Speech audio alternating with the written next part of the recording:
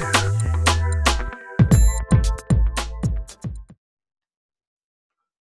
it's recording. Hey, internet friend, this is MagicBrad with Synergy Cafe and the Synergy Collaborative and Synergy this, that, and the other thing. And I've got my friend Stanley on. He's in Singapore. How you doing, Stanley? Hi, Brad. How are you doing? So it's morning over there. It's evening over here. That's right. That's right. It is. It's 8 a.m. right now.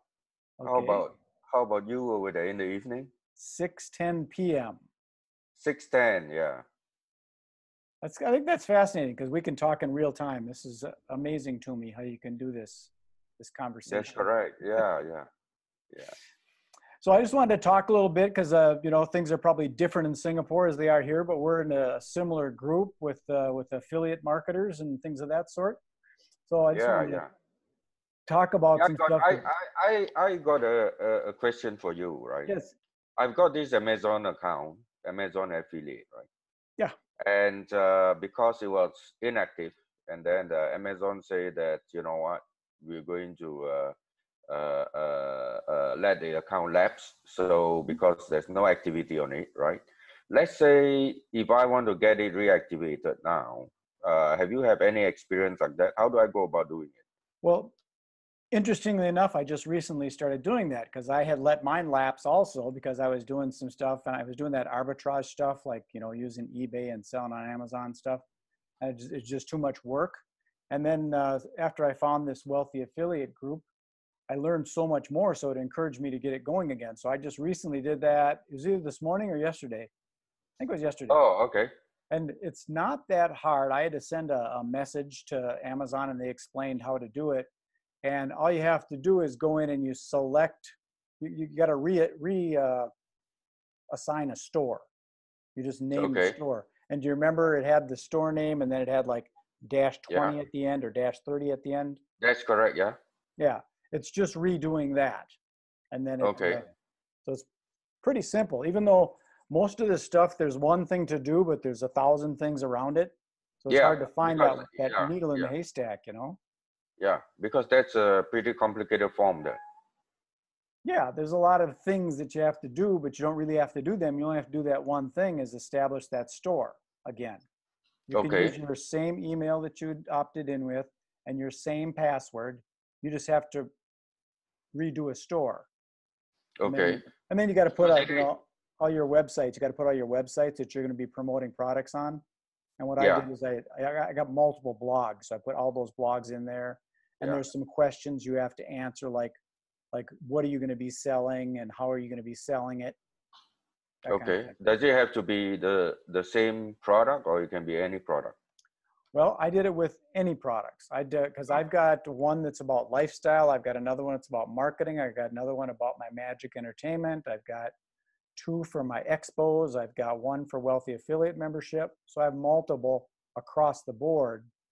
And basically my target markets are event planners, marketers, and then the lifestyle stuff. So I put all of those blogs in that little listing.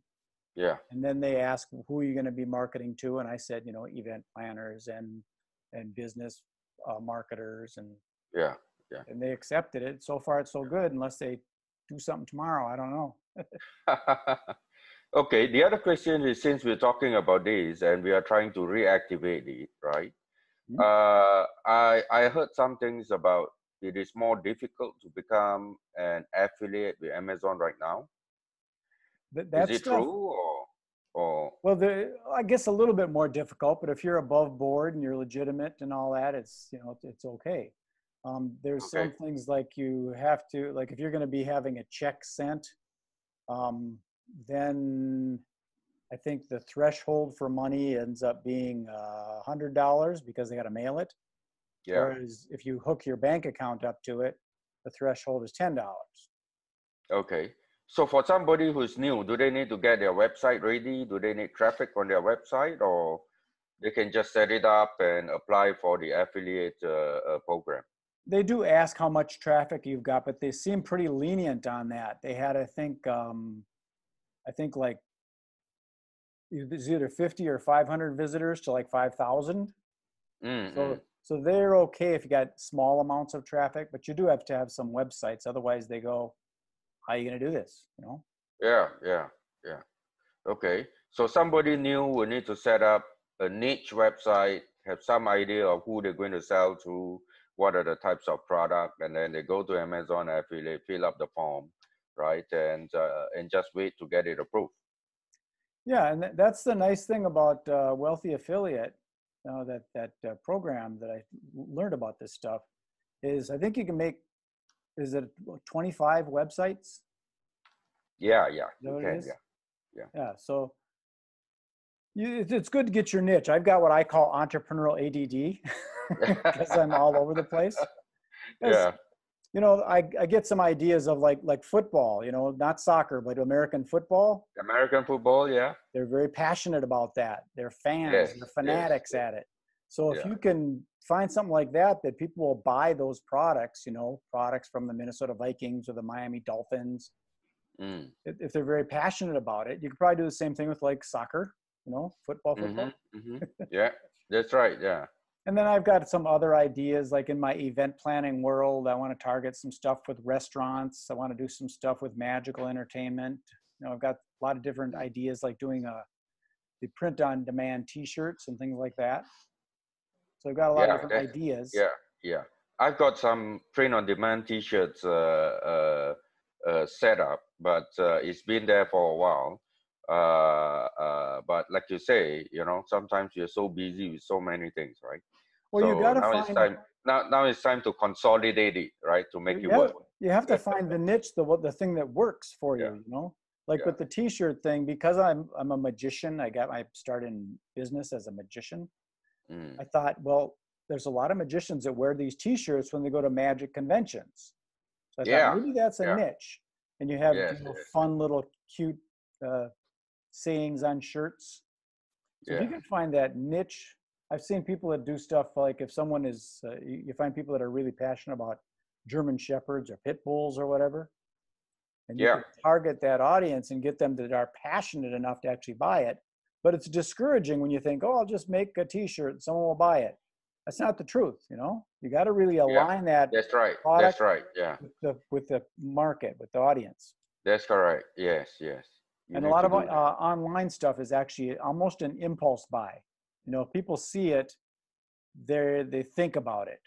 They don't necessarily jump on it right away. But That's right. one of the nicer things with doing stuff on Amazon is it's a trusted source. So when people see something from Amazon, they're more apt to purchase it because it's trusted. Whereas, if I've got my stuff on my own blog and they're not familiar with the brand, they're skeptical. Yeah, yeah, you're right. So how's the convention business coming along?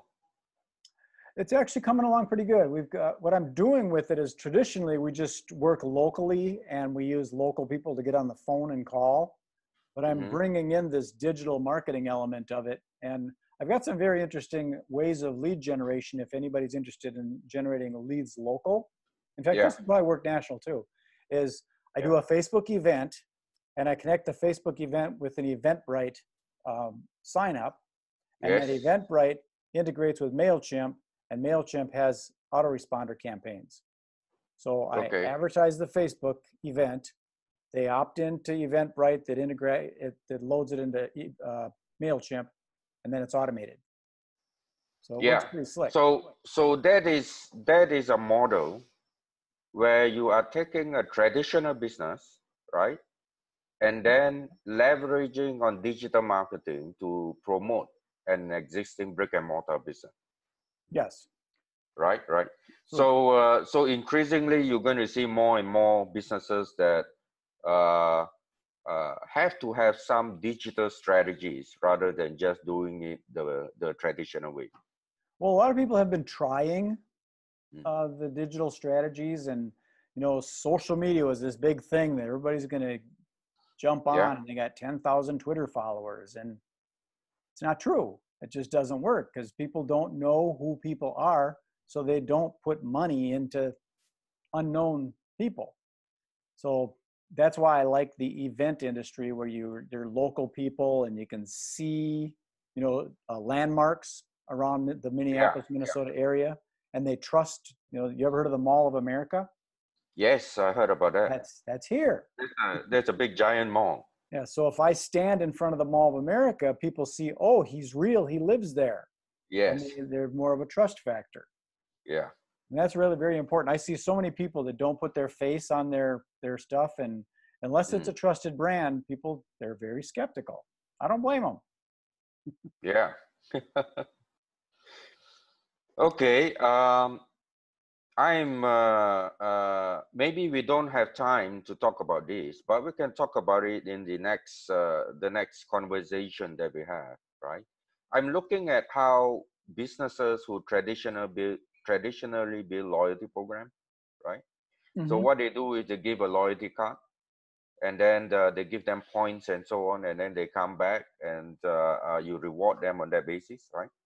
Yeah. So I'm developing essentially a new model where we are using digital marketing, we are using Facebook groups instead of trying to give points, right? Because the big issue with points and loyalty program, like exactly like what you say, is that you have a mechanism, but you don't have relationship between the business and the customer, right?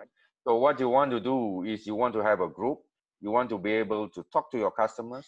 If you have a restaurant, what's the point of just giving them points and expecting them to come back to redeem their points? You want to say, you know what?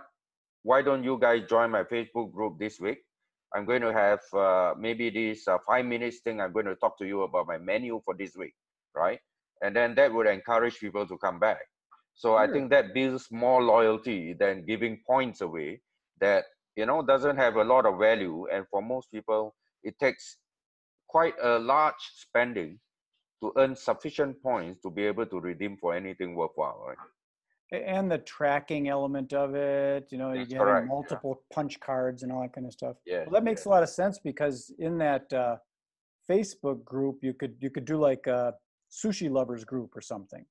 That's correct. But Yeah. again, they talk about sushi in different places. That's correct. Yes. And they could raise awareness that, you know, this week we are trying out a new recipe, right? For all the loyal customers who come back, right? You're going to get an additional discount there.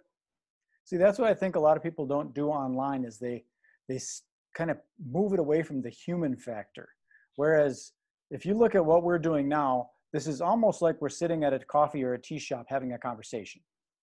Yeah. So except that you can't smell my coffee. I can pretend. That'll come someday with a television. Yeah. So that's what I think people need to realize is, in business, generating the lead's not that hard. I'm doing it with Facebook and Eventbrite and MailChimp. It's pretty easy to generate the lead. It's the relationship, you know, that automated sequence where they see my name and I use the MagicBrad brand. So they, okay, I know who that guy is. I can Google him. I can see more. And I do a lot of videos on YouTube, and they can find me and they can trust me a little bit. And then they will consider buying. Yeah, you're right.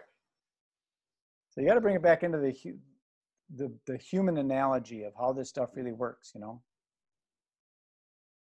Yeah, I agree with you on that. So speaking about that kind of thing, I don't like to do these too long, because people, you know, so they used to do these webinars like they're 2-3 hours long. And yeah, that's right. You don't have time to do that. You got other things to do. And yeah. So I'm going to sign this one off, and we can stay online, but I'm just going to turn this one off, and then hopefully this thing recorded. Last time we had a little technical glitch, and that's one thing that doesn't happen in real life. Sometimes the internet works funny. So, okay, Stanley, appreciate you taking the time. I'm going to sign this one off and beam it up to the universe. Okay. Yeah. Thanks. Thanks, Brett.